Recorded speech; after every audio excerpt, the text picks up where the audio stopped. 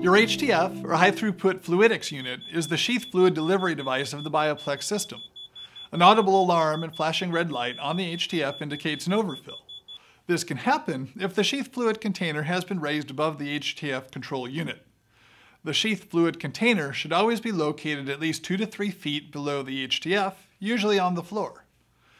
The correct level of sheath fluid in the HTF is between the prime and regulator lines. Often, turning the HTF off and then back on can stop the alarm and allow you to continue using your Bio-Plex system. If the alarm persists, follow these simple steps to resolve the issue. To stop the alarm, the HTF needs to be drained and then refilled. It is best to drain the sheath fluid into the waste container to avoid cross-contamination.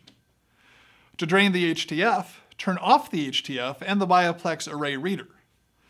Disconnect both the blue and white sheath fluid lines from the HTF, but leave the green air tube connected.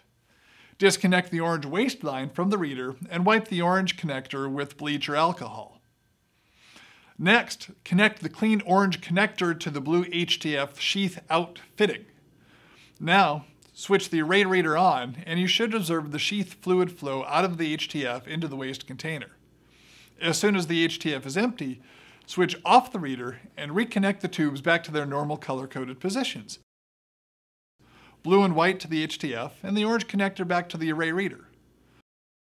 Now, turn the array reader and the HTF units on.